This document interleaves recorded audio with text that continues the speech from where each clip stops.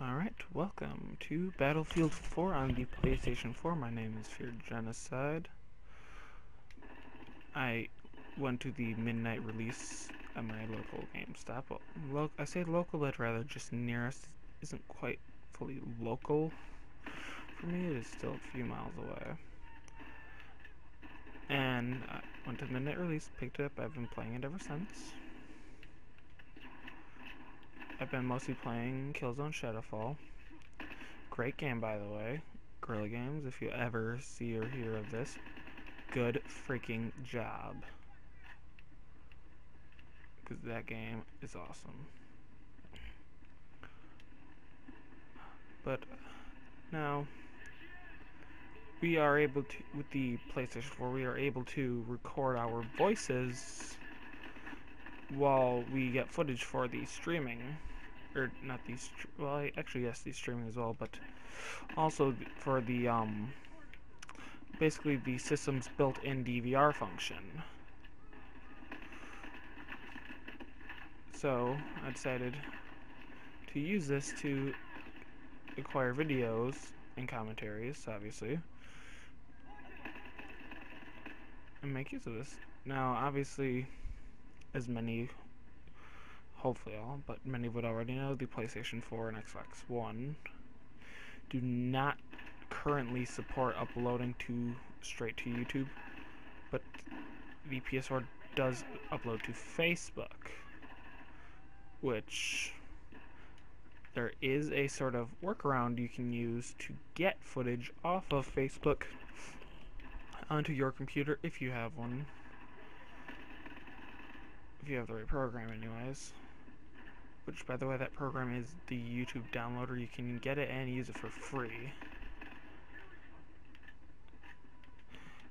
Now, using that, you can get video off of Facebook that is from your own account. So obviously, it would be if it's your video and commentary. Did I just get counter-knifed? Or is it just a coincidence? I'm sorry.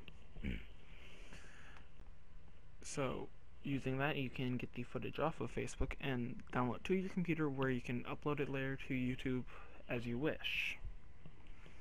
However, I would suggest finding a way on your settings to hide all stuff from PlayStation Network from your friends if you intend to do this, because they will more than likely find it incredibly annoying when you constantly upload footage. Now,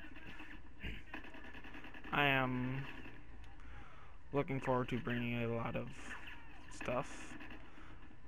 Up until recently, I've been able to get good console footage because I lack the proper equipment, but thanks to each next-gen consoles practically being proper equipment for recording in and of their own, that's not really a problem for me anymore. Ooh, adrenaline kill, what is that? So, that's that.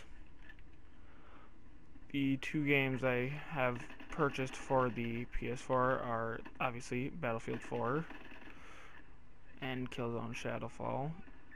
I do intend to play a good amount of each and capture a good amount of footage from each. I do have footage from both, and there's footage for both multiplayer and now single player with this.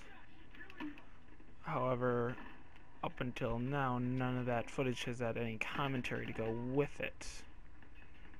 So I will probably be uploading that to YouTube at some point or another. However, it might not be till later, and that commentary may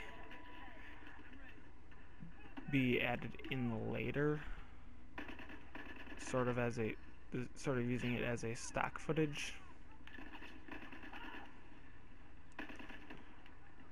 Now, other than that, there will be a good amount of basically live commentary being done. After all, I do prefer that sort of thing. That way, you don't have to try to be friendly. You don't have to spend all your time writing jokes. You can just go bam, bam, wham, bam, thank you, ma'am, and get it done. It's quick, it's easy. I can enter this thing?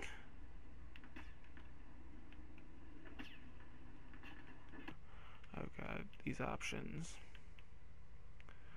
Controls, vehicle buttons, veteran. Shit, I didn't save.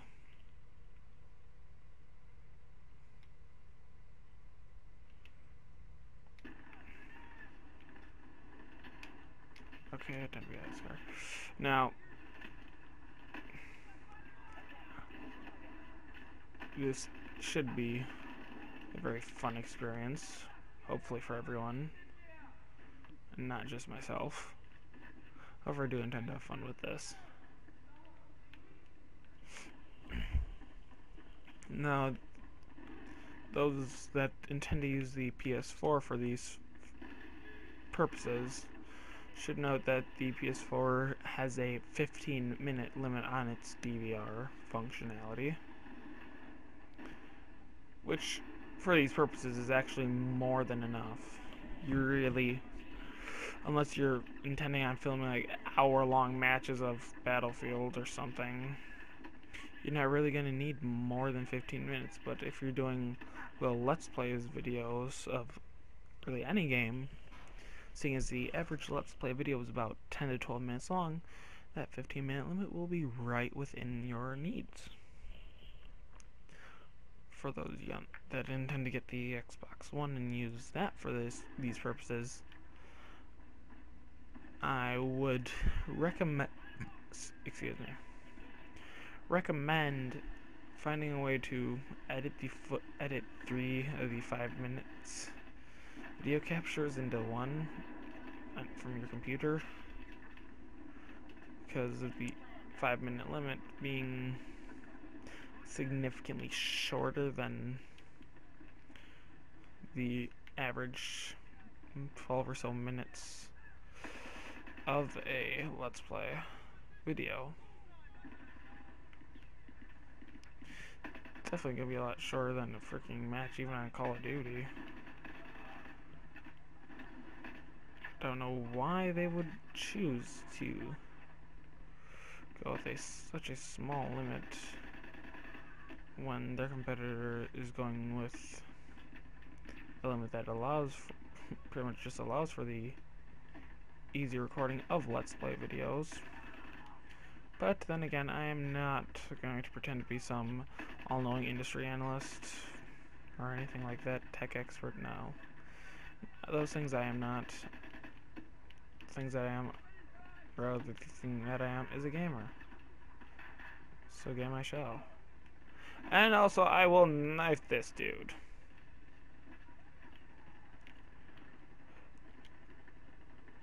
Now, as time goes on, I'm gonna bring more talk and basically my opinions on certain games that I'll be playing on the PS4 system. I do intend on getting another 8th gen system. However, it will more than likely, to some people's surprise, be the Wii U.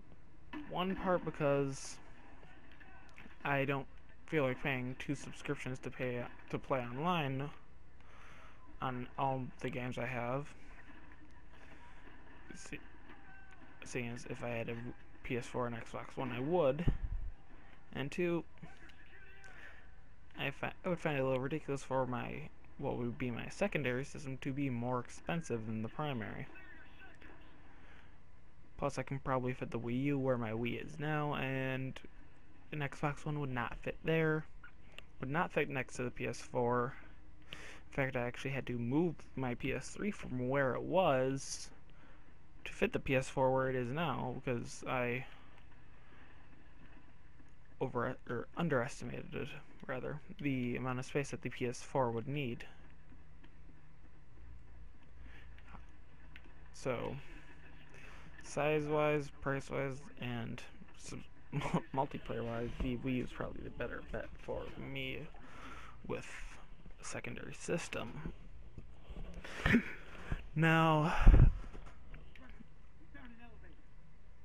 that being said, I'm in the elevator. What are you talking about? Well, if and when I do get a Wii U, I'd probably get it for games such as obviously Super Smash Brothers. I do love those. Good Metroid Prime game if they ever came out with another one. And probably games that are more suited to the 7th generation of systems than the new 8th gen. Sorry I died there. I was moving my computer over. So basically games such as the Call of Duty franchise as it currently is. After all, I do not intend to be buying that on my PlayStation 4. I believe it is a waste of new hardware, regardless of whether that hardware be Xbox One or PlayStation 4. Whoa! And I think on that note, that's where we'll cut this video off. Everyone have a good one.